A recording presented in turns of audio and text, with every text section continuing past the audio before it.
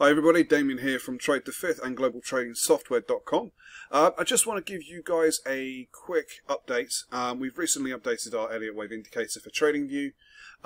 With this version, you can now actually set alerts for the different wave counts on your chart. Okay, so in order to be able to do this, you need to actually go into your chart.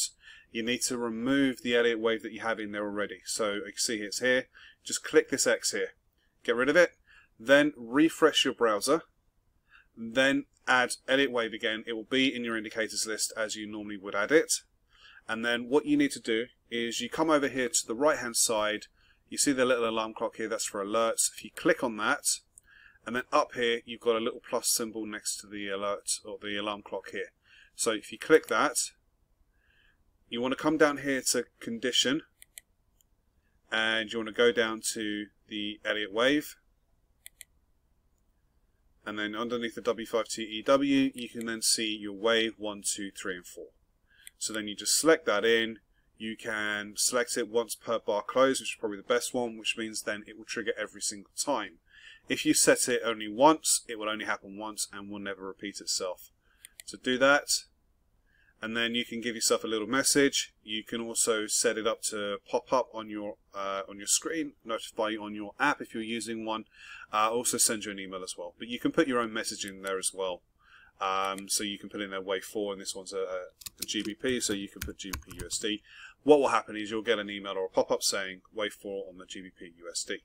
Okay, it's very, very simple, very easy. Now there are a couple of things I need to remind you of. Okay.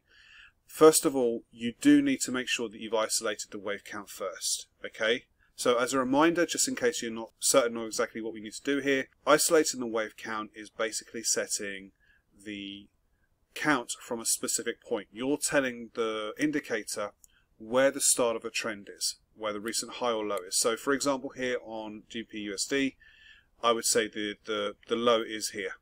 So the candle is 25377. So you come up here, 25377, you put that in, let it do its calculation, give it a couple of seconds, and then it's recounted it, and as you can see, actually it was a pretty decent fifth wave movement there that went through. So 1, 2, 3, 4, 5, and your alert would have come in when that wave 4 would have painted, basically. Okay, but please do make sure that you've done your isolation of the wave count first before you set your alert.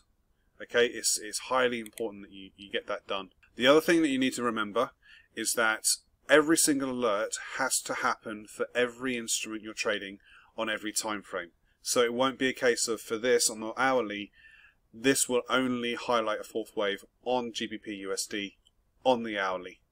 It will not happen on a 5-minute or 15-minute. If I wanted to do that, I would have to go down to the 15-minute. I would then have to set another alert for that. Okay, just so we're clear on that. But that's it. It's pretty simple when you know how, obviously. But if you do have any problems or any questions, please feel free to email me, info@tradethefifth.com. But thank you very much for your time.